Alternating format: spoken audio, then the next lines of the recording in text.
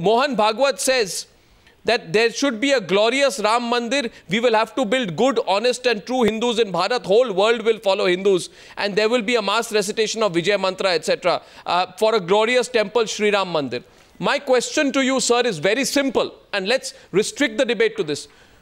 Should I not believe what Rajnath Singh said in February? Should I not believe what L.K. Advani said in April? Should I not believe what Mohan Bhagwat said in March? Should I not believe what Venkaiah Naidu said about conversion? Said about conversion in April in Visakhapatnam. Why should I not believe all that, Mr. Venkaiah Naidu, and question you on whether you are presenting two faces, not one? No, Mr. Arnab, where is the contradiction? There is a contradiction. Our respect our commitment to culture is known to all. We believe in cultural nationalism. We believe that the grand magnificent temple should come at Ayodhya by mutual consent, by discussions, or by legal process. Where does your campaign committee chief stand? We are in power. We did not force anything on anybody.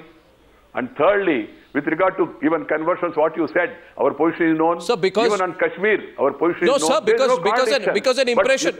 Jayanti Natarajan wants to respond to you. Yes, Mr. Natarajan. You have a problem, Arnab. Yes, sir. Arnab, you have a problem. You don't allow others to complete their No, I will allow you completely, but I want to hear Jayanti's response and come back to you. Why don't you recall the statement made by Venkaiah Naidu when he was the president of the BJP? Ek haath mein BJP ka agenda, dusri haath mein NDA ka agenda. This is what we have done, and we have shown to the people that what we say, we do it, and we follow that also. That has been our track record. There is no need for anybody to give certificate to us on this count. And you are trying to put a contradiction between these two. Growth is required.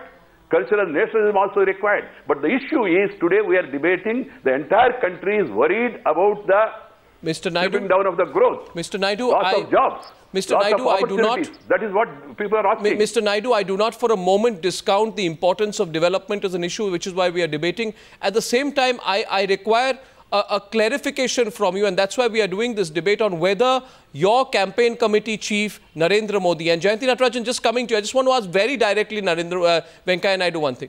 Please tell me, is Narendra Modi a religious hardliner? Is he a Hindu hardliner? Not at all. No BJP man can be a religious hardliner. Okay. Now Jayanti Natarajan is smiling sarcastically to that. Then I'd like to quote Mr. Vajpayee back at Mr. Naidu. When he went to Gujarat in 2002, it may suit, I too have a lot of respect for Mr. Naidu. I've known him for several years, and we've talked about many issues on various platforms.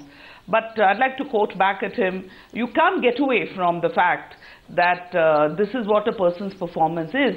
And when Mr. Vajpayee, as Prime Minister of India, went to Gujarat in 2002 and reminded Mr. Modi about Raj Dharam, what was he talking about? Was he talking about Godhra? And thereafter, Mr. Vajpayee, who in 2004 attributed the defeat of the BJP and the NDA in the Lok Sabha elections to what happened in Godhra, then let me quote Mr. Vajpayee right back at him and say, well, the BJP and the NDA say one thing when they are campaigning. Unfortunately, it's a totally polarizing, it's something that polarizes and divides the country on various lines.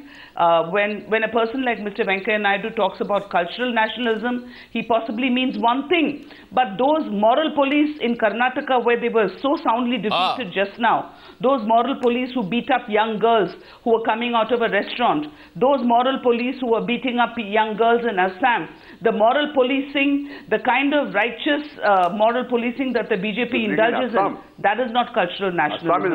That is the kind of imposition that the BJP ruled states are doing today, and that is not something that the nation wants. And if you go back to the economic indicators that he was talking about, I would still say that yes, we achieved 8%, we achieved even higher growth, we achieved much higher successes, economic successes than the BJP could dream of. But look at the world situation today, and look at how well insulated India is still.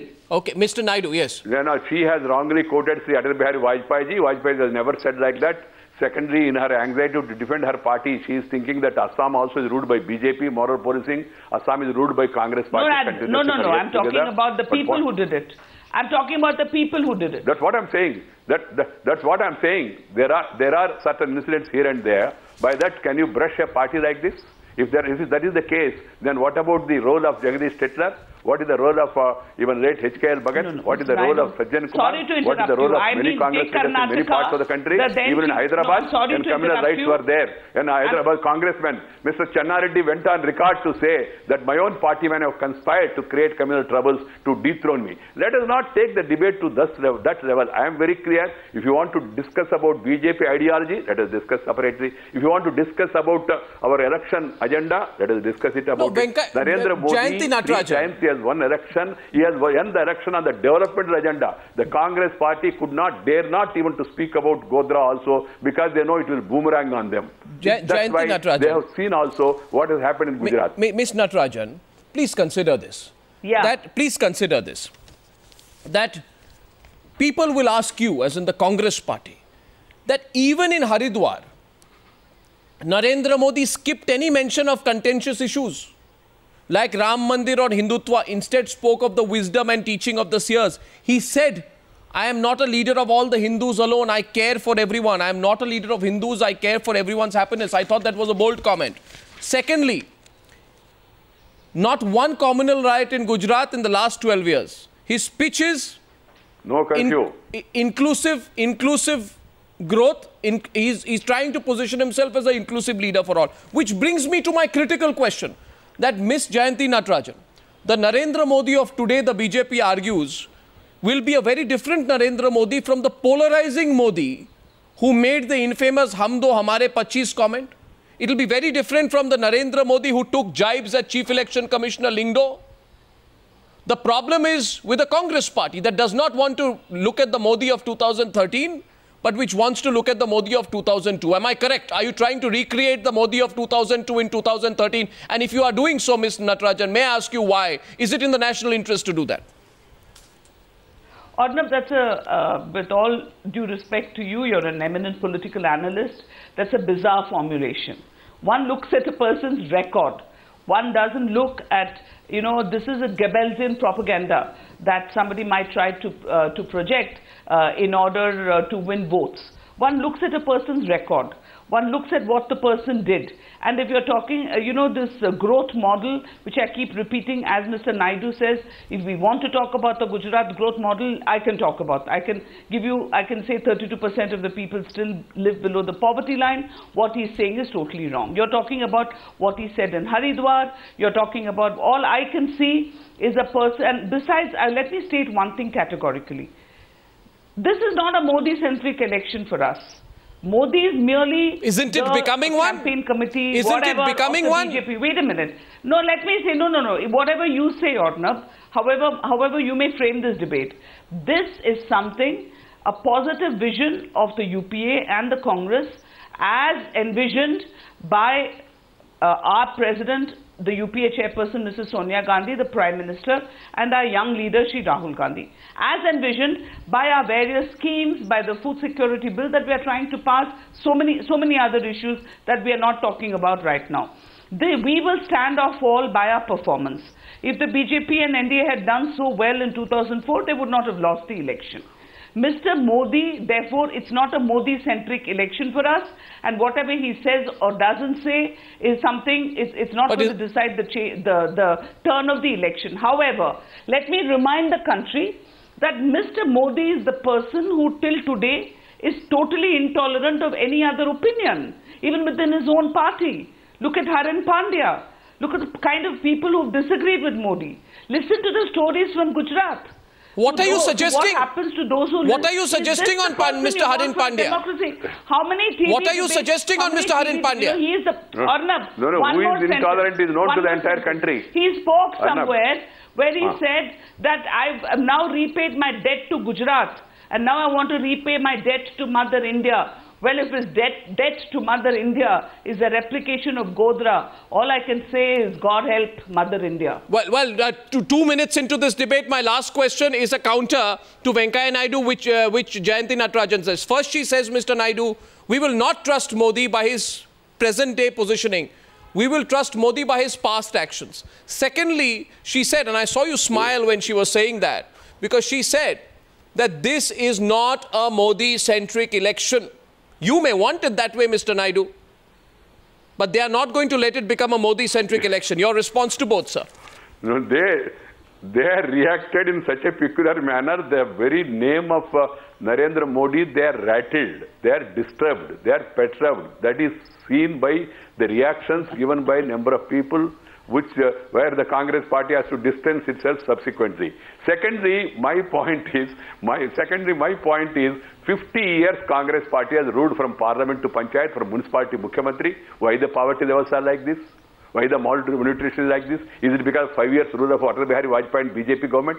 You ruled the country, you ruled the states, you ruled even cities. In spite of all that, what you have done, that's why what I'm saying is, to cut short this thing, people will judge us by our performance and by their performance. If they have a political will, let us have this debate, let us be fair to the people, and let us put both the performance before the people, and let the people decide, instead of trying to divert it. Well, I think Mr. Naidu, from there. I can quote the speech of late Rajiv Gandhi, where he has quoted, please, Rajiv Gandhi said, if a banyan tree falls, the earth shakes. That was a statement given. Yes, and justifying the massacre of 1984. Said Rahul Gandhi should go and fight an election somewhere else. Mr. Modi, who is the leader of their campaign committee, if this is the level, I wish Mr. Naidu had been the leader of their campaign committee. He would not have stooped so low as to say, like Mr. Modi, that Rahul Gandhi should go to another country to fight an election. We all know what he means, and we know how many times he's personally attacked the family of my leader and personally hurt the feelings of millions of congressmen. All I can say is, if that is the level of campaign of the BJP, then God help this country. Well, this is going to be a fascinating run-up to the 2014 election. Jayanti Natarajan. The debate has to be on issues. Well, sure, larger issues, developmental issues, not on personal issues. But right now, Mr. Naidu, you're happy to have it on people. Right now, the BJP seems to be very happy to have the debate on people. You're very happy with the Modi-centric run-up, or aren't you? You're very happy with the Modi-centric run-up to the election.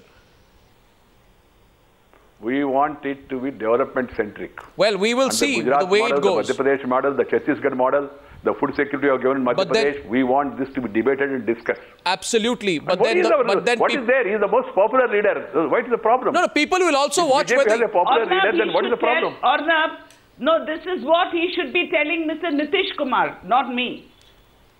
Well, you haven't got Nitish Kumar on your side yet officially. So Venkaiah Naidu and Jayanti Natarajan, we are wanting to watch the space. He should be telling Naveen Patnaik, he should be telling those who've left the NDA and not me. Well, we'll be watching... Don't worry. We tell, don't worry, everybody.